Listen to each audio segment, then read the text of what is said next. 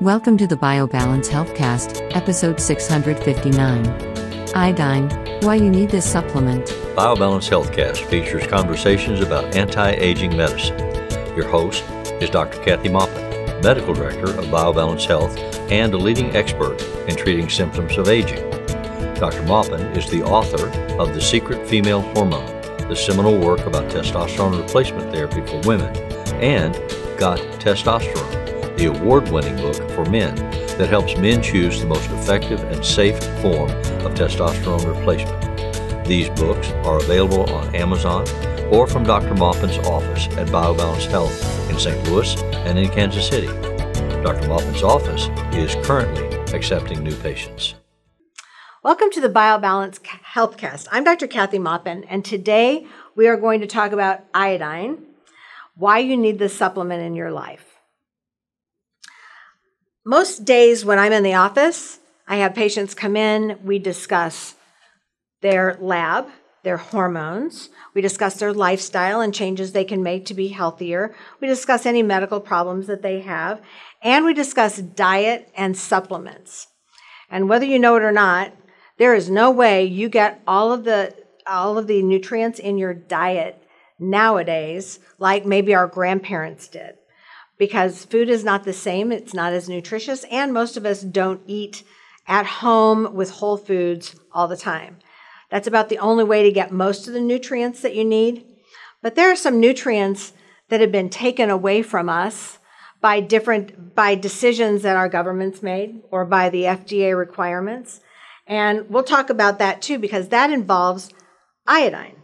Iodine's one of those nutrients that we used to get supplemented in foods like bread, or now it's just in salt. But it used to be in several different types of foods, and we used to not worry about getting enough iodine. So, one of the things that our parents did not have to deal with is our water. Our water supply is quite different than 75 years ago. 75 years ago, believe it or not, we decided that keeping people from having dental caries or to have damage to your teeth and have cavities was so important that we should put fluoride in our water. Now, fluoride sounds like a great thing because it decreases the number of people who have cavities, especially children. But when they did that, they added this to all the America's water, except for well water, of course. And that's 75 years ago they did this. We have fewer cavities, but now we have people with tons of illnesses and a lot more thyroid disease than we ever thought about. And that's because fluoride bumps iodine out of the water supply. Basically, you can't get the iodine in your water because fluoride just kicks it out. It's stronger. It has a stronger bond to your water. So you're going to get water with fluoride that has no iodine. Even if you're in a place that has iodine in your source of water, it's not going to get to you because of the fluoride. So we've traded dental hygiene, which is very important, and you can get fluoride toothpaste. You don't have to drink fluoride water to get that. And for our iodine, which supplies our thyroid, our breasts, our pancreas, our stomach, all parts of our body, including our metabolism and our ability to lose weight.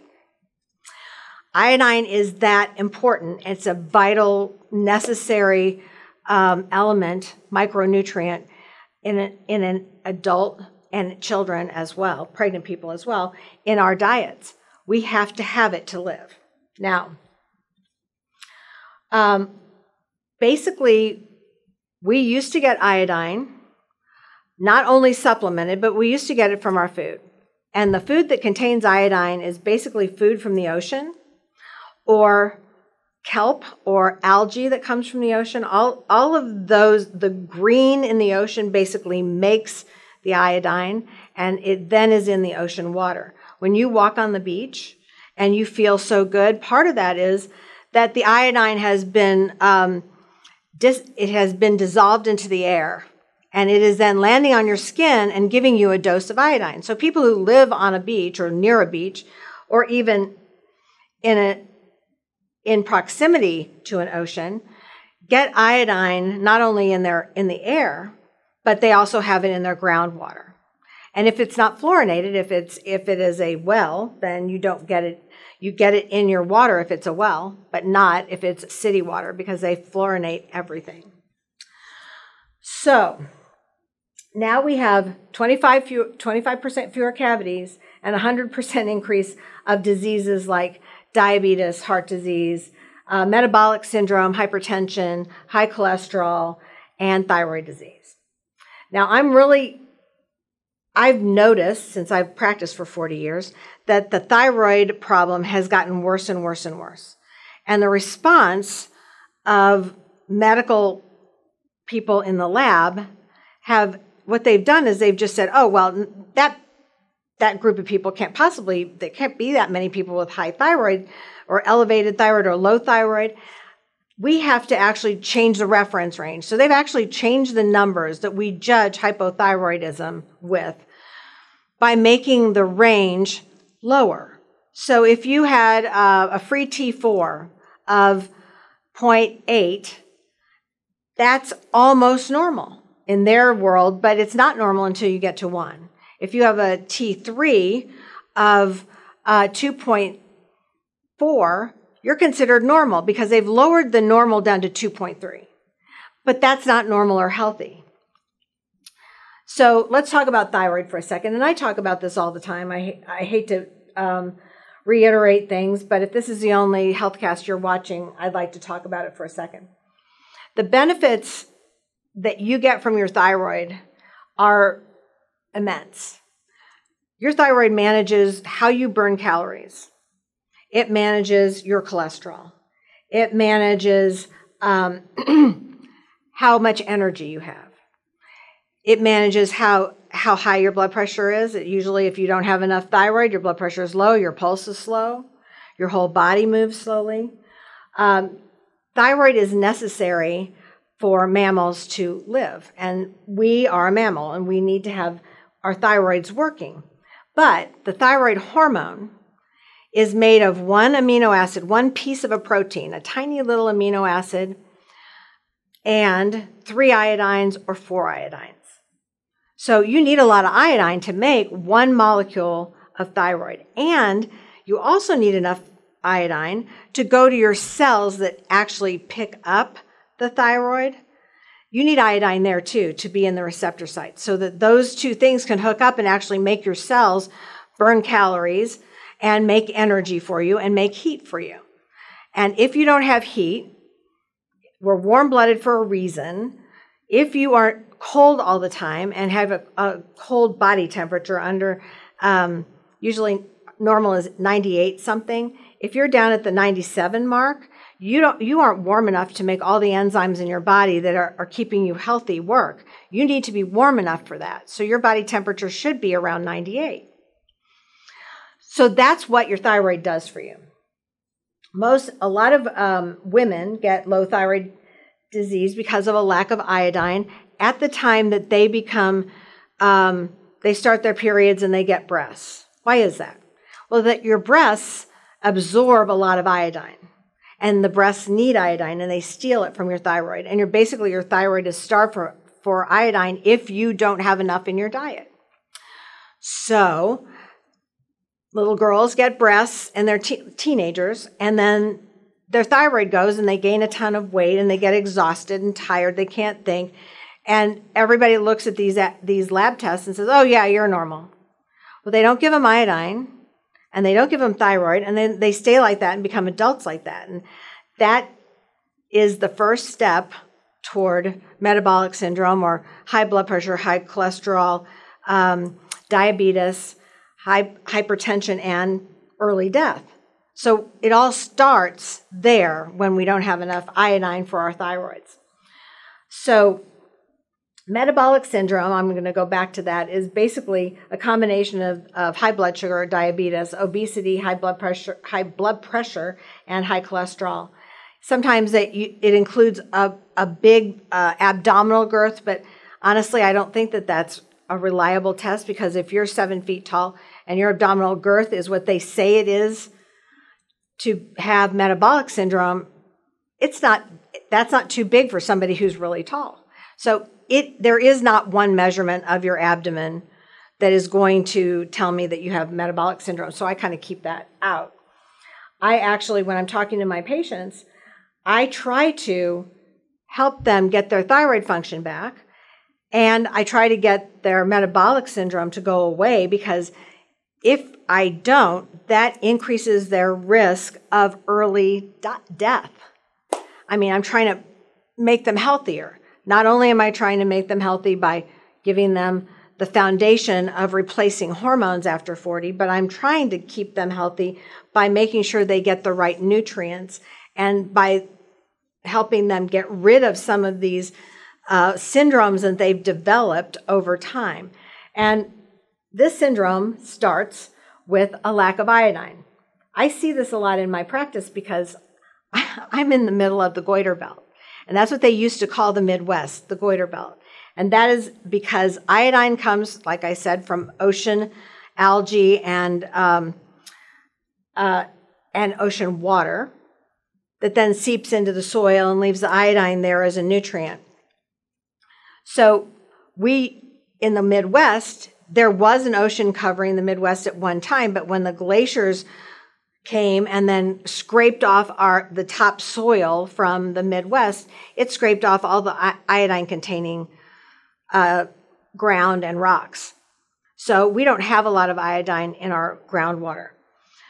Because of that, back in the early 1900s, they called it the goiter belt, because when your thyroid's really low, you get a big lump right at the top of your collarbone right here, and it's a goiter.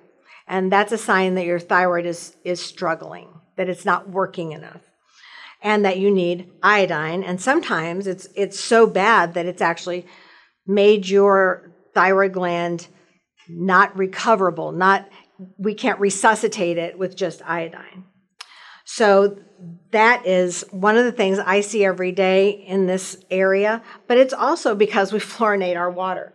And that I can't stress that enough, that I think that's the beginning of the end in terms of us being healthy from childhood on. So let's go to a place to compare with the U.S. Let's go to Japan. Japan has tons of iodine. It's surrounded by ocean water, algae, and seaweed. So there's tons of iodine in their food. So they consume 7 times the amount of iodine that we consume.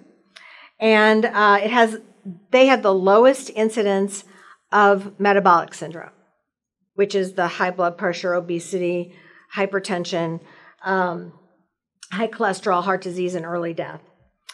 So when we look at them and we study it, their iodine levels are quite high. They're at a level when they're healthiest where, for some reason, we've decided, powers that be here have decided that those levels where they're healthy and where we would be healthy are too high.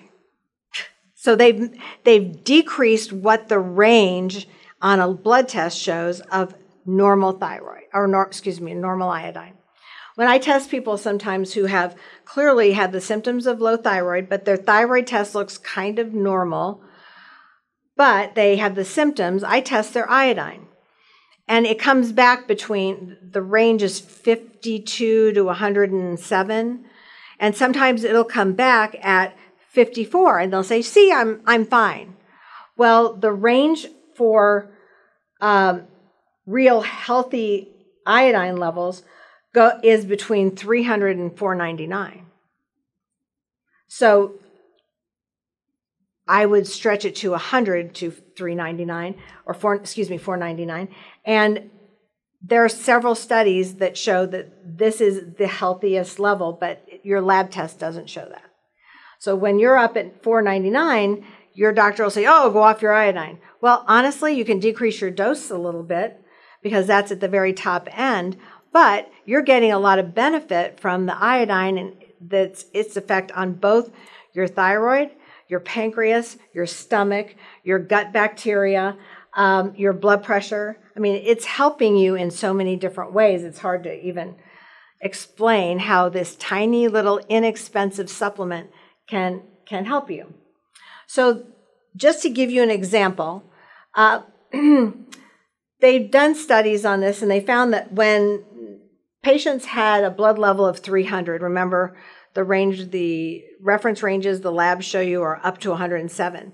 When people are at 300, their blood pressure drops. Insulin resistance is improved by taking iodine and getting the iodine level between 100 and 300. Gout, which is too much uric acid. Gout is much better, and the uric acid drops if the iodine level is around 300. Mortality rates increase between 33 and 75% in people with iodine levels that are low, and I would say that's probably less than 100. They didn't give me a range, they just said low. Inflammation and inflammatory diseases improve, so that's autoimmune diseases and poor immunity. So if you feel like you get sick all the time and your immune system isn't working properly, then taking an iodine supplement would really help you, do you some good. We call that immune modulation. So if you have an overactive, an autoimmune disorder, iodine's a modulator. It decreases that overreactive immune system, and it increases an underactive immune system. So it comes down to this. This is the supplement. There's not a lot of supplements, but this is a supplement that we like and we carry at the office. It's called Iodoral, and it comes in 12.5 milligrams. We usually start patients. This is 90 pills for around $45. 90 days if you take a whole pill. Many patients take half a pill, and then we check their ranges. But a whole pill generally is fine for most adults. And you just take it when you take your other vitamins or other medications. It doesn't have to be, there's no special treatment of it. But it does really help all of these, prevent these diseases or decrease the severity of these diseases. And it definitely does help thyroid disease, unless, of course, your thyroid's actually not working at all because of an autoimmune disease like Hashimoto's, or if it's not working at all because you've gone so long without iodine. So if you're learning this when you're 50, so you may not be able to recover your thyroid with iodine, but even if you have hypothyroidism and you take thyroid, you should take iodine so that the receptor sites can actually receive that thyroid that you're taking and actually activate the cells to make more energy burning and make more heat and actually heal a lot of the abnormalities of metabolic syndrome. It's one of those things that I advise patients to take, and it's the most commonly forgotten supplement. It doesn't make you sick. You don't even know if you've taken it or not, but it is really vital. And so many patients go, oh yeah, I forgot.